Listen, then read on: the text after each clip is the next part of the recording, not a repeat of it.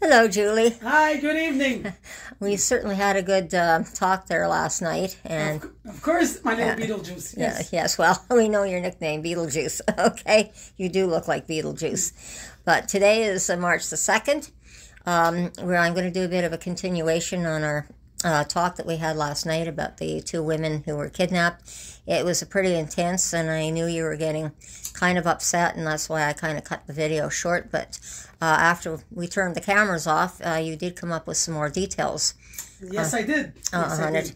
As I understand, there was a white van, and then you also turned around and said there was also a black car. So it wasn't the two women were not taken together. This was two separate incidents. Two separate, incidents. And about a week. And about a week apart? About a week apart, yeah. About a week apart. Okay. And the other thing you also mentioned was that, I don't know if it was the guy in the white van or the guy in the black car, but you noticed that just before they took the girl in front of you, that they took a look at you. Yeah, they did. He turned looking at me, but he went straight down after that. Yeah. So he wasn't looking for me, really. He was looking for a target. For a target. Near the shepherd. Yeah. But the target could have been you. It could have been me. Could you tell if it was that the old man or the young man? It seemed like the old man. He looked like a bald guy. So yeah. Yeah. Could you tell if he was white, black, or white? White. White male. Okay. White male. Yeah. Very scary looking. Scary. My goodness. Scary looking. Yeah.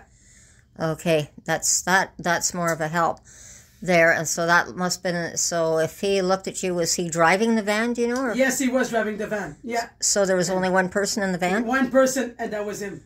So when he grabbed, you said the side door opened, so there must have been someone else that grabbed the girl? I'm pretty sure it was somebody else hiding in the van to take the victim. Yeah. Okay, so then you had the driver, and then you had a second person. Yeah, okay. Hiding. Though, hiding in the back of the van. Yeah, hiding in the back of the van. Yeah.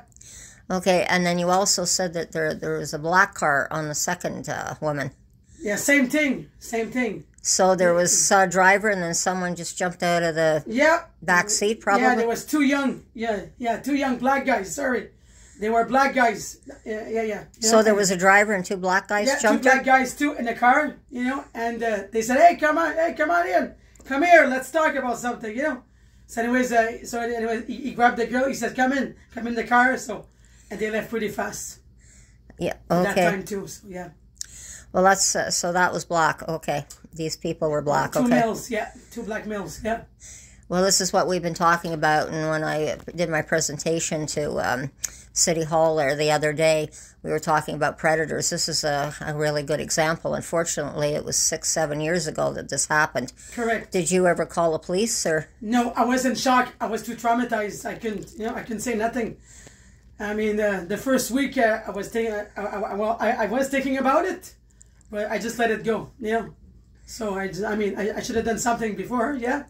But I mean, I was in shock too much. Yeah. Well, that's what trauma does, unfortunately, to people. Exactly. Yeah, I've been shutting my mouth for 20 years. I had to shut my mouth on the street for 20 years. Why did you feel you had to shut your mouth? Oh, geez, a lot of control on me, a lot of heat on me. I've been harassed so many times, so I had to zip it. So you were afraid of reprisals? Yeah, that too. Yeah. Have you had reprisals for opening your mouth at all? No, but I've been threatened a lot for my life. Yeah, a couple times. Yeah. What kind of threats did you receive? My God, yeah. If you say something, I'll do something. I'll come back and hurt you really bad. I've been harassed. They want to kill me a couple times. Couple guys. On drugs, on booze. So I mean, I take it seriously. And then and at the 454, here not too long ago too, in the shower. So, yes, I know. That's a lot of we did a video there on the shower as well. So him too. Very dangerous people.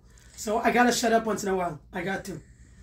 I know. I can get hurt. I can get hurt really badly, and and he can pull a knife on me, and they already did twice. So you've had. Well, I know about the bus stop one. We've already talked about that one. And you said you've had another knife pulled on you. When? Yeah. Oh, no. It was only the one time. Sorry. Oh, sorry. Only the one time. Yeah. Okay. Yes, the one time. With the girl. Oh my God.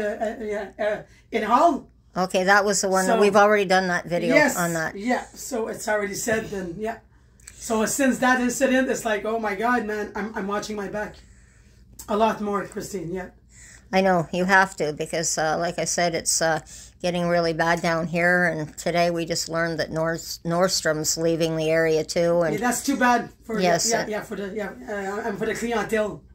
yes, and that's because I suspect too is because of the shoplifting in the That stores too. there. Very, And very, it was, very I know they bad. came on with the and tried to express this as well to City Hall or to our councillors at the meeting the other day as well.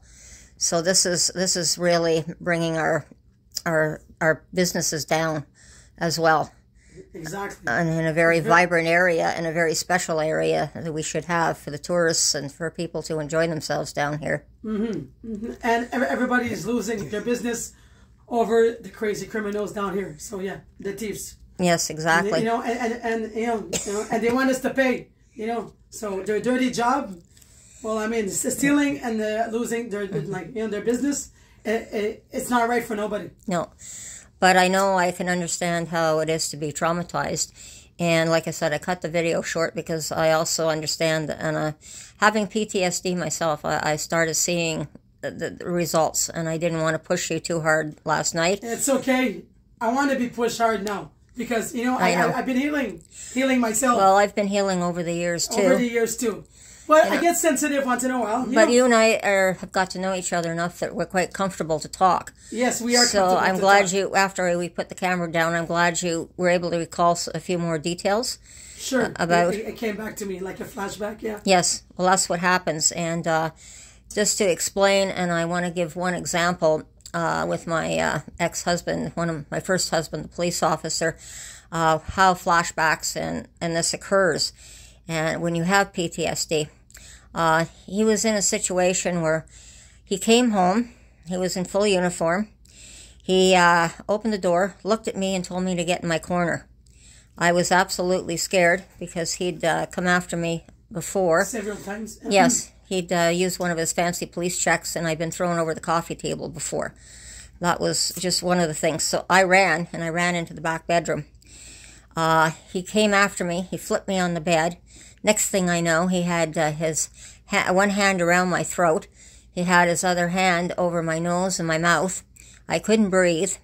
I was seeing stars. I looked up at him, and when I looked into his eyes, he didn't even recognize me. I was ready to pass out when he suddenly snapped out of it, and he says, "Oh my God, what am I doing?"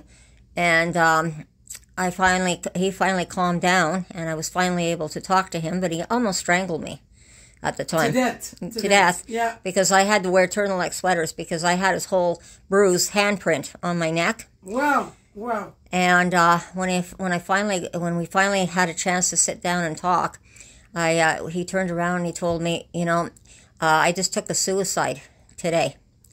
And it was not very pleasant, and I could certainly understand that. So it was best that I just sit there and we talked about it.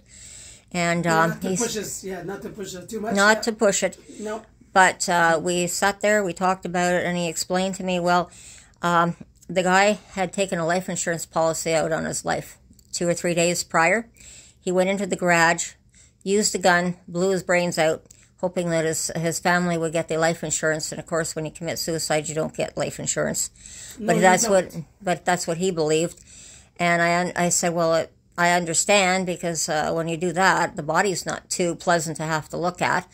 And then he said, well, it wasn't the body that got to me, it was the family weeping and crying. So this is some of the burnout that our first responders are seeing when they do have different calls. But this is what happened with me, was he came back, he just totally lost it.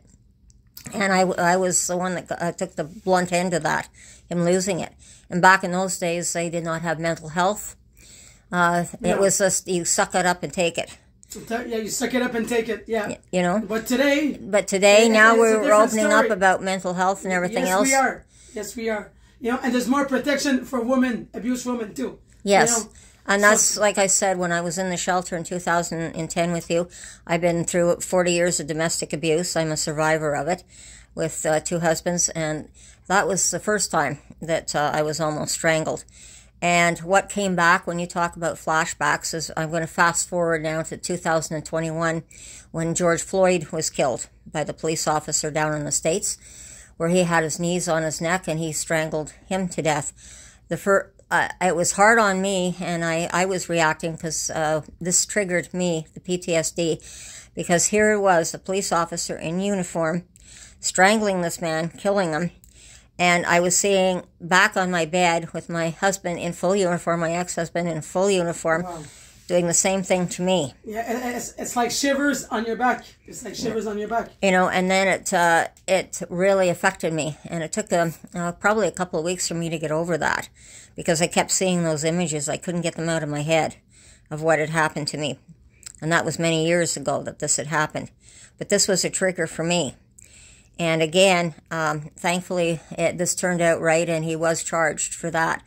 But the fact... police officer? Yes, he was. He's in jail now for the murder. Okay, and your husband never got charged for that?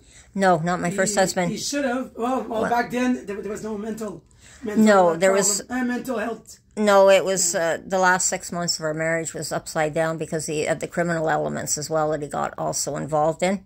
It was a very complicated situation at the time. So... this was just one of the things that happened to me. There's many things that happened during that 6 months to me as well. I believe it. And of course, when it hit the front page of the newspapers, but not the way it should have, and I couldn't even testify against him, and I couldn't even defend myself at the time. It just, all they said... Well, too traumatized, and all they came back was marital problems. Well, it wasn't just marital problems. This was job-related on this particular incident. Job-related? And that's what happened as well with my second husband, but I'm not going to go into that no, today. Not. But I just wanted to show people on the George Floyd incident how a flashback can occur. Now, fortunately, that turned out, but this is what our first responders face every day. And with the PTSD, the same thing, thankfully, that was never talked about. It was usually shell shock, because thankfully our Afghan soldiers coming back from Afghanistan brought the PTSD forward. Now we're talking about it much more. And this is one of the things that I talked to an Indigenous veteran about it, because I was having trouble at one point. So I talked to him, and he said, this is what it is. PTSD is you end up living in 75% insanity, and you have to struggle to stay in the 25% sanity. Wow. And so that's basically what we're almost facing down here is we've got 75% insanity all around us as soon as you step out of the house. And the only place I can find 25% sanity is in my own home right now. Same, yeah, for real. Yeah, same here. Yeah. Me too. We have to hide from those crazy people, the predators, yeah. But it's pretty bad when you have to lock your doors and stay in your house. Just to stay in some kind of sanity. Yeah, exactly. You know, so there's a lot of things that I can certainly understand. And like I said, with our first responders, we're the ones that, if there's an active shooter, we're the ones that are running away from it. It's our first responders that are running right into it.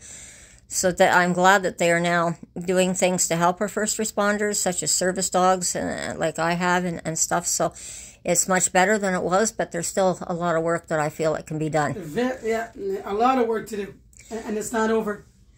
So I'm not going to have a long video, but I just wanted to have a short video with you today and show people what trauma can do to people. And I understand why you were so shocked, because that could have been you. It could have been me. You know, I was having nightmares too. But now today, I can live better with it today, and I'm healing. Sorry, I'm healing from it today. You know. Well, what's happened to me over the 40 years, you cannot put down in a 5-minute video, I tell you. No, you can't. No, but the nightmares were just horrible. And sometimes I still have them. Same here with my exes. Same here. And today, well, no, you know, I'm even stronger. And I'm a survivor too, Christine, so yeah. But this is something that really needs, that I think the mental health issue, I think it's good when even just you and I sit here and talk about it. It helps both you and helps me. But I realized I could see you were getting somewhat distressed last night when I did that video with you. So that's why I cut it short. And that's why I decided to do another video tonight with you. And I think this came out very well. Well, thank you, Christine. So I appreciate you talking to me. Yes, I feel much better tonight. You know? Yes, you're looking much better tonight. Thank you very much. You looked pretty spooked out last night talking about that.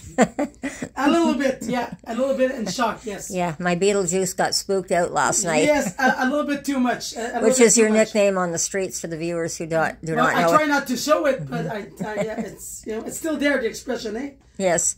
But yeah, I can deal with it now much better. Okay, and so what I'm going to do is I'm going to end the video now, and we'll hopefully have a good night. Okay, and thank you, Julie. All right, Bye bye. same to you. Bye bye, sweetie. Take care.